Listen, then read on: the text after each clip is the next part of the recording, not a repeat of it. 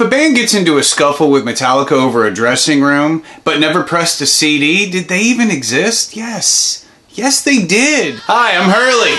This is What the Fuck Happened to Winterhawk.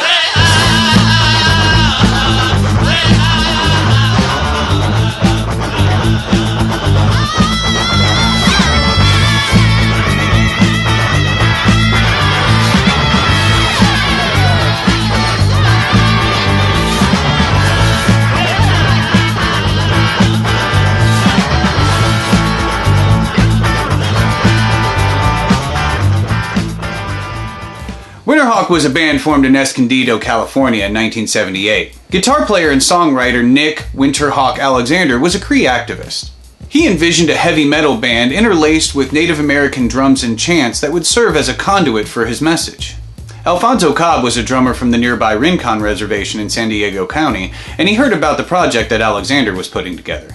With Frank Diaz de Leon on bass and Alfonso's cousin Frankie Joe on rhythm guitar, Winterhawk was finally ready to take flight. What, you didn't like that? After a few months of rehearsals, Alexander announced that the band was going to New Mexico to Mother Earth Studios to cut an album. The result was Winterhawk's debut album, Electric Warriors. For Alexander, the album was a heavy metal manifesto with powerful lyrics about the destruction of the environment, the plight of alcoholism on reservations, and the history of his people. With their new album in hand, Winterhawk played anywhere they could, including with Exit, a well-established indigenous rock band. Winterhawk promoted abstinence through music, and they also aligned with the straight edge movement, which was a response to the excess of punk culture. Followers of the movement abstained from alcohol, tobacco, and recreational drugs. Winterhawk traveled to reservation boarding schools across the American West with their message. While they performed in front of many different tribes, there was a common thread.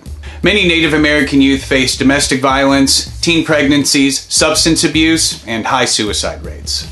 For Alexander, these events were paramount, and the time that they spent with the youth they encountered had to leave a lasting impact. Through seminars and music concerts, Winterhawk was able to break down barriers and connect with Native American youth who often had no one else in which to confide.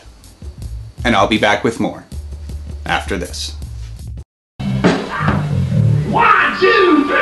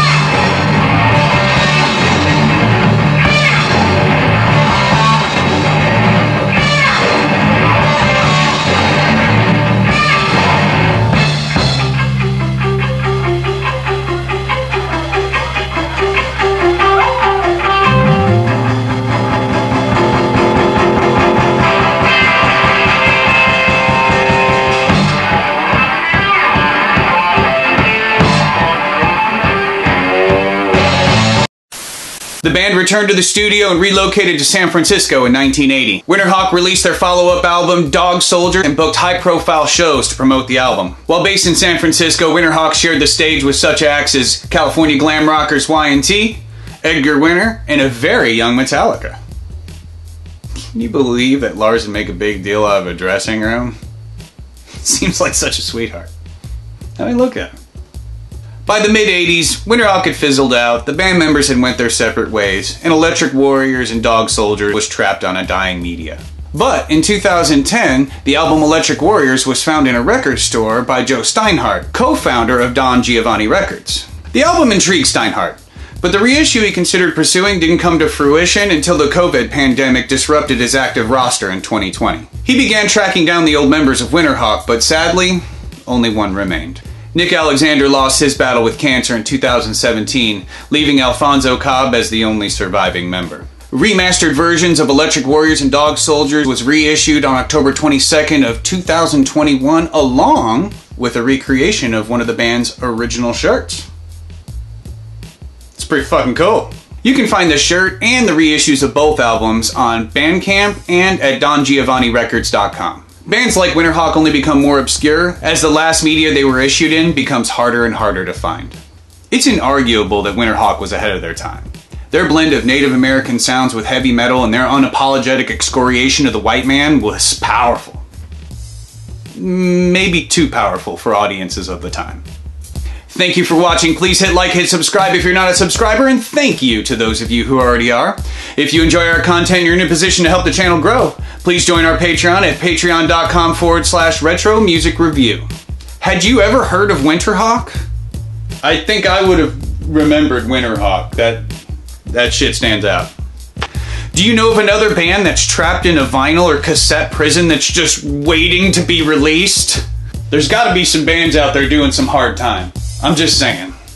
Was I surprised to hear that Lars was a dick about a dressing room before Metallica was anybody? No. No. Look at him. Look at him.